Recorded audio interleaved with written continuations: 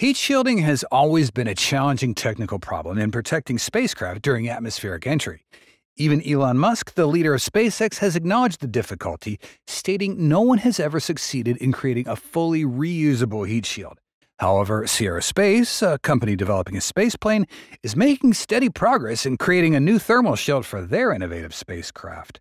What makes the thermal shield of this new spaceplane unique? Let's find out in today's episode of Alpha Tech. Currently, Sierra Space is making significant strides in developing the Dream Chaser spaceplane, a versatile and reusable vehicle designed for low Earth orbit missions. The first vehicle in the program, Tenacity, is in the final stages of testing and assembly, with its maiden flight scheduled next year. This milestone marks a critical step in demonstrating the capabilities of this next-generation spaceplane. Meanwhile, technicians are completing the installation of the heat shield tiles, a vital component for ensuring the spacecraft's safe re-entry into the Earth's atmosphere. These tiles represent a blend of advanced materials and manufacturing techniques, providing both thermal protection and durability. Oak Ridge National Laboratory and Sierra Space Corporation have developed a new heat shield based on venerable 1980s space shuttle technology to protect the next generation of reusable spacecraft from the deadly heat of re-entry. The biggest barrier to getting spacecraft back to Earth safely is our own atmosphere.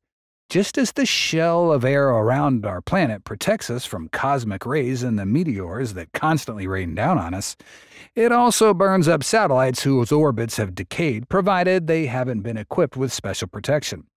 The most common form of heat shield used today is made of phenol plastic. First developed in the 50s, these protect returning spacecraft by what's called ablative shielding.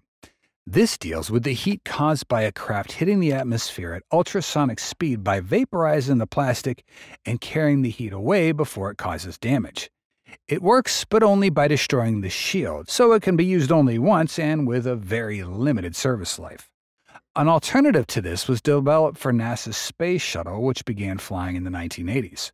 The shuttle fleet used a heat shield made of a vast array of ceramic silicon carbide tiles.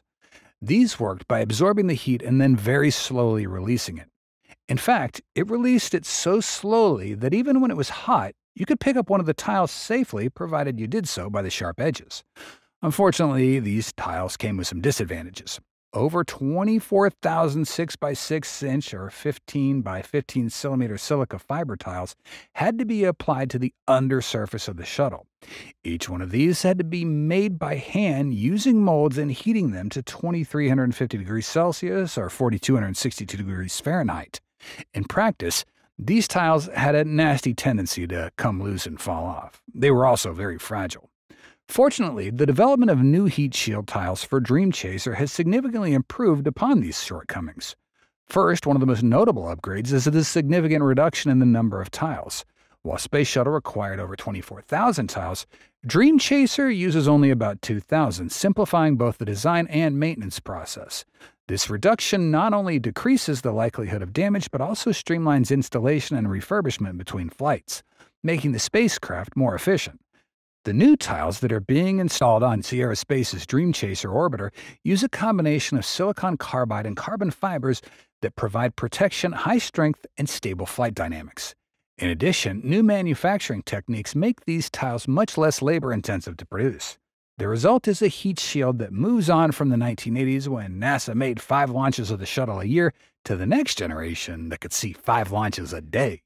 It's set to be used on the Sierra Space Dream Chaser, the first ever winged commercial spaceplane designed to transport crew and cargo to low Earth orbit. The key to achieving a flight cadence that's driven by fast landing to launch turnaround times is the reusability of the TPS, said ORNL Principal Investigator Greg Larson.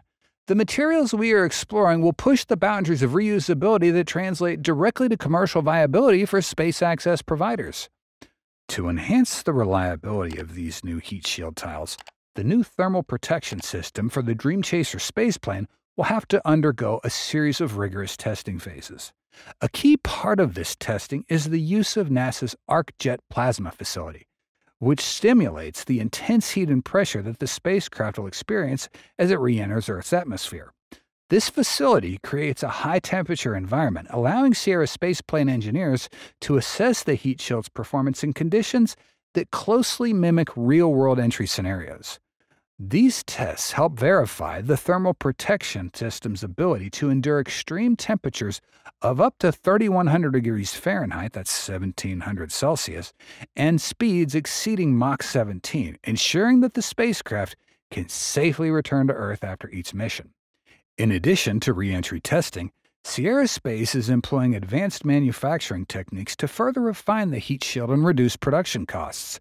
These innovations include leveraging modern materials and more efficient manufacturing processes that not only enhance the heat shield's durability, but also streamline its production, making it more cost-effective for frequent use. By optimizing the manufacturing process, the company aims to create a thermal protection system that's both robust and economical, essential for Dream Chaser's long-term success in the commercial space industry. Currently, the heat shield is in its developmental phase, with ongoing tests aimed at further validating its performance. Future plans include continued refinement and integration of the upgraded heat shield into the second Dream Chaser vehicle, which is currently under production. Once fully validated, this new heat shield will be used across multiple missions, ensuring Dream Chaser can meet the demands of commercial space travel with minimal refurbishment between flights. With the new thermal protection system, Reference is expected to launch with the goal of completing at least 15 missions, highlighting Sierra Space's ambition to create spacecraft capable of frequent and cost-effective operations. So, when can we expect Reference to debut? With Tenacity set for its maiden flight early next year and with lessons learned from that mission, we can predict that if all goes smoothly and testing progresses successfully, Reverence might conduct its first flight by late 2025 or early 26. Although the wait for the new heat shield to be operational on the next spacecraft may be a bit long, it's certainly worth anticipating. Moreover, even witnessing Tenacity re-enter and land, evoking the iconic legacy of the space shuttle, is going to be a momentous experience. It's been over a decade since we last saw such a symbol of space exploration in action. Tenacity will be the first in a series of flexible, reusable lifting body spaceplanes designed for cargo to low Earth orbit.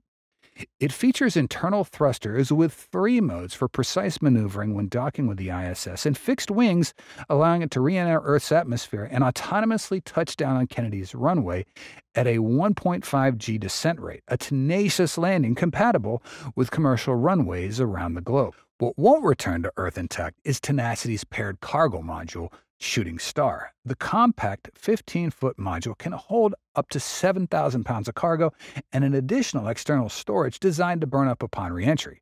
Essentially, it's about 8,500 pounds of trash will disintegrate thanks to Earth's atmospheric pressure-fueled incinerator. Sierra Space stated that they'll incorporate a production line to assemble Shooting Star modules, with a new module needed for each mission. If all goes as planned, Dream Chaser Tenacity will join SpaceX's Dragon in conducting cargo missions to the ISS. But certainly, they'll not fall behind Dragon's crewed flights. Reverence will soon be tested and put into operation. In the same work area as the Shooting Star modules, Sierra Space engineers are also working on the Large Integrated Flexible Environment, or LIFE habitat. A key aspect of that project is evaluating and testing the use of soft goods to fashion expendable structures using Vectron, a weave of high-performance liquid crystal polymer fiber that's stronger than steel when inflated. In June 2023, NASA awarded a Space Act agreement to Sierra Space under the Second Collaborations for Commercial Space Capabilities initiative. That award included the blueprinting of new commercial space station architectures, as well as in-space logistics, refueling, and servicing systems. The company keeps a 3-story model on the factory floor that offers 285 cubic meters of volume wrapped around a semi-metallic core, replete with wall separators and floors on inflation.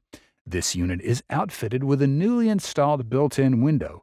So far, the company has tested 2 full-scale inflatable structures and 6 smaller modules. The inflatable habitat design is part of a roadmap to fabricate larger and larger expendable structures, said Sean Buckley, Vice President of Space Destinations and In-Space Infrastructure at Sierra Space.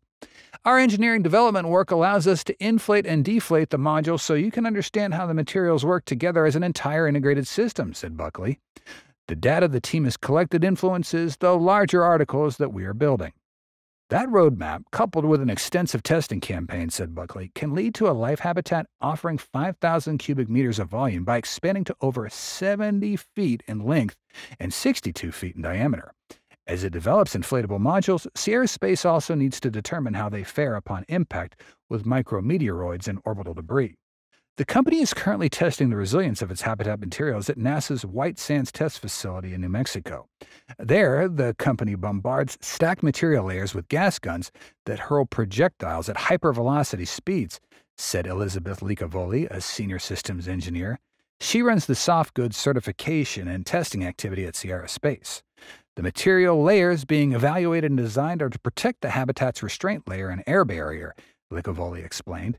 It gives us the confidence that these materials would be good in orbit and also provides the benefit of radiation protection, she said. And that's it for today's episode. Thanks so much for watching and see you next time.